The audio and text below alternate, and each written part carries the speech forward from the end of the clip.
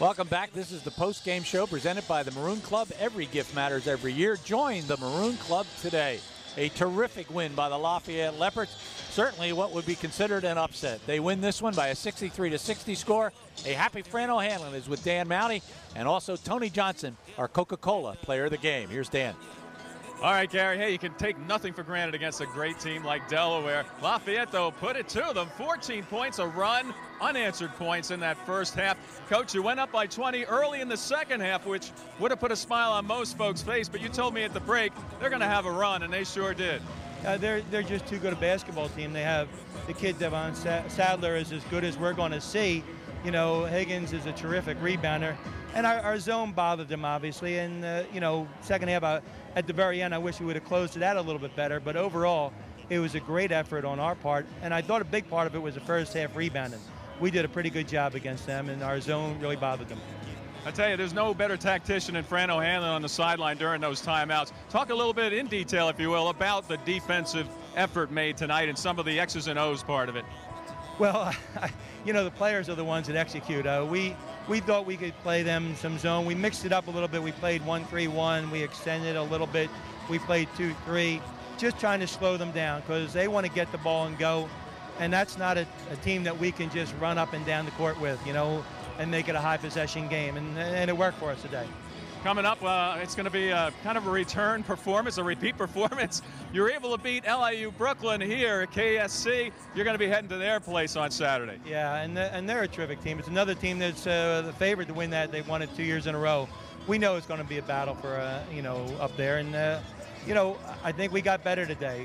Hopefully, with our team, and we're a little young, I think just consistency is going to be a big part of it.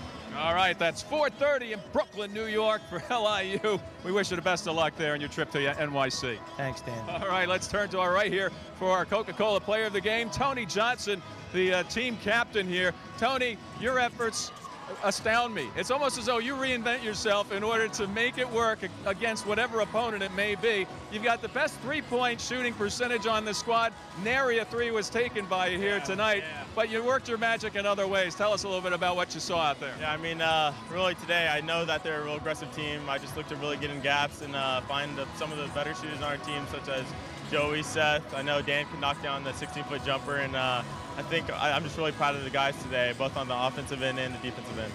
I'll tell you, your driving game, you must have enjoyed your time behind the wheel. You seem to find some daylight and a lot of big seams driving to the hole. Yeah, I mean, fortunately, when you have such great shooters like Joe and Seth, holes just kind of are there. And I just looked to be aggressive all game, and it worked out for us tonight. We had a couple big plays. I know the one where I think Joe passed it down to Dan would put us up by 6 or 8. So just plays like that are what we need all season to kind of stay ahead and get wins.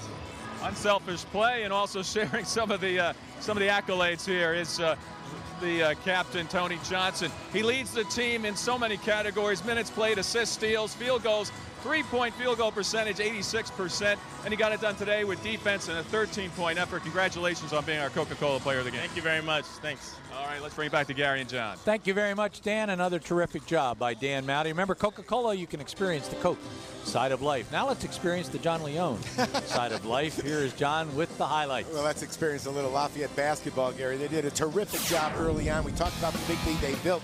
But this is what they were up against, a very tall, lanky, athletic team. Boy, Jamel Higgins was unbelievable. But Dan Trist, Lafayette's inside big guy, really got them off to a great start, scoring all kinds of ways. There he slips the screen.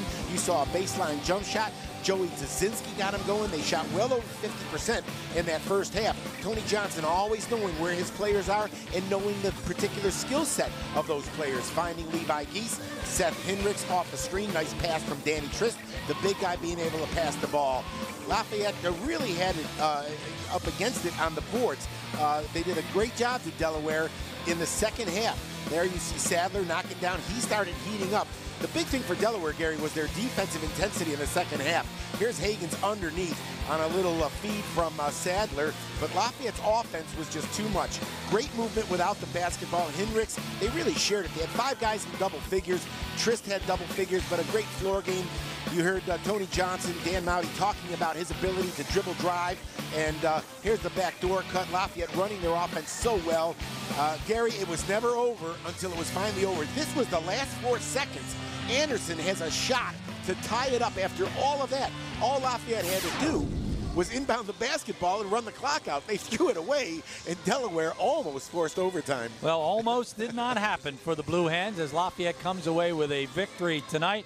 Lafayette now goes to 2-6. The Blue Hens go to 2-5. Here's how the numbers unfolded for Delaware. There's 60 points on 21 field goals. As you get a look at the individual numbers, they were 8 for 27 from beyond the arc and 10 for 10 from the free throw line. A monster game out of Jamel Higgins, 18 points and 23 rebounds in the ball game. For Lafayette, there's 63 points on 24 field goals, 6 for 15 from beyond the arc.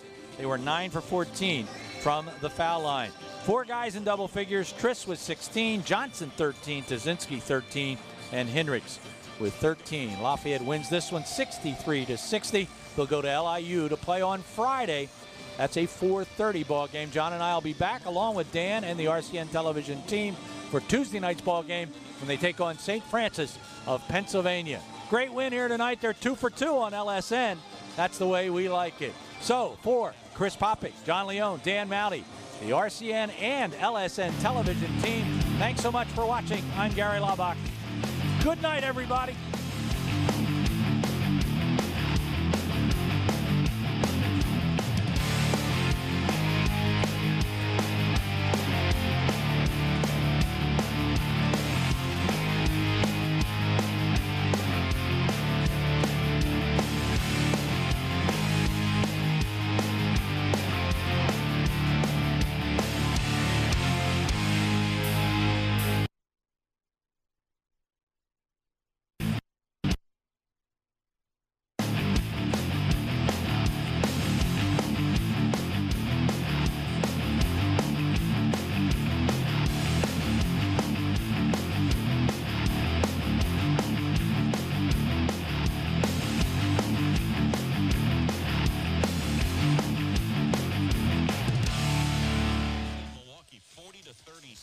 Carmelo Anthony is